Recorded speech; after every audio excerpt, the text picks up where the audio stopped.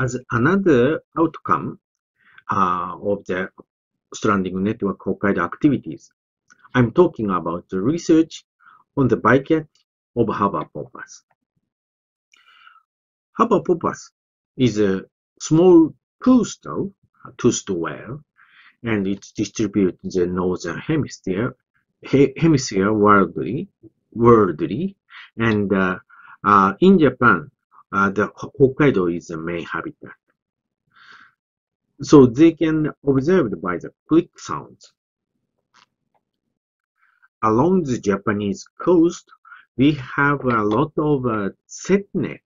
Setnet is like this. It's a very large trap for the fishery, and sometimes the harbour porpoise is coming and caught with fish.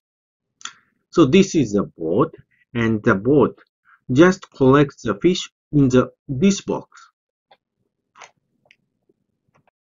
For observing the behavior of harbour porpoise, we fixed the recorder called ATAN at this point, and this point is the entry of the setnet, and the last box, entry of the last box of the setnet. Because of the time limitation, I just show you the result. At the entrance place, they often come to the entrance maybe once in 2 days. And sometimes they come into the final trap, but they cannot caught. Only 20%, 70% of the total appearance at the final trap, they are caught. So the rest of the portion, they are escaped from the fishery.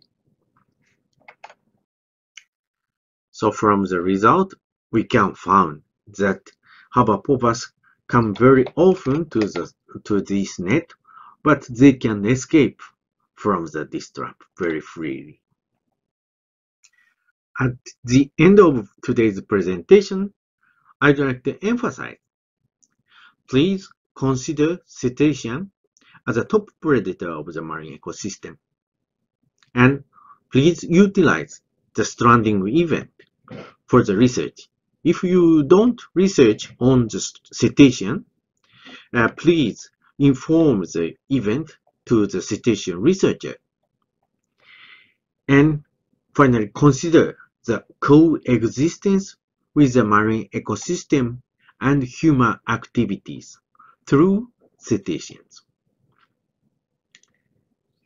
If you'd like to contact me, if you'd like to know more about the stranding or cetacean, please contact from this URL. It's my mail form. That's all. Thank you for listening.